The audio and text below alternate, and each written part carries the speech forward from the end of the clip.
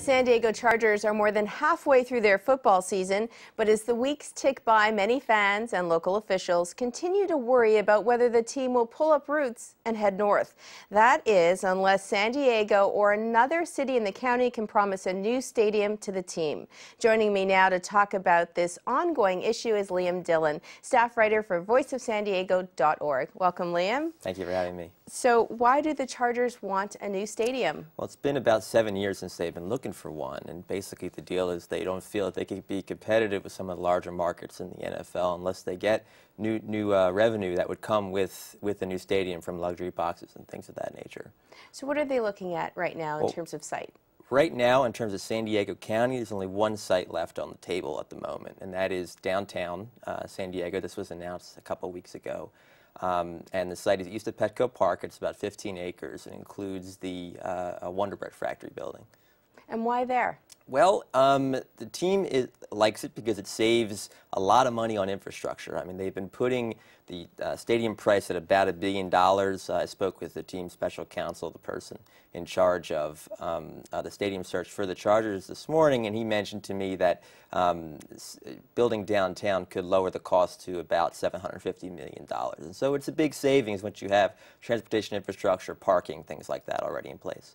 What happened to cities like Chula Vista, Oceanside, even Escondido? Weren't they all talking about building a new stadium? Well, everyone is, and the big hurdle that they all faced and none of them could get over is the financing issue, the money issue. And so, you know, the hope is if you have a place where there's infrastructure that's in place already, you'll be able to save some money like they have downtown, and that could potentially make that the question easier to resolve. Now, isn't there a wild card in all of this, another city in Los Angeles County? Yes, the City of Industry in Los Angeles County is just received a substantial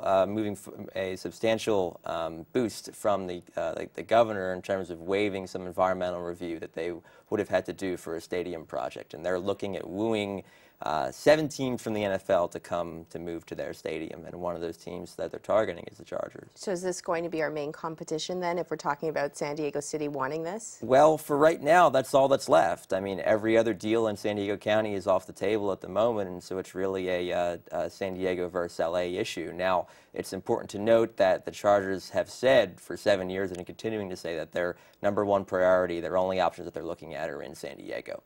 Now, we keep hearing about the year 2011, that this is somehow the make it or break it year. Why is that? Well, the lease the Chargers have with the City of San Diego for Qualcomm Stadium has an out clause every year. But in order to exercise that out clause, the team has to pay a buyout fee.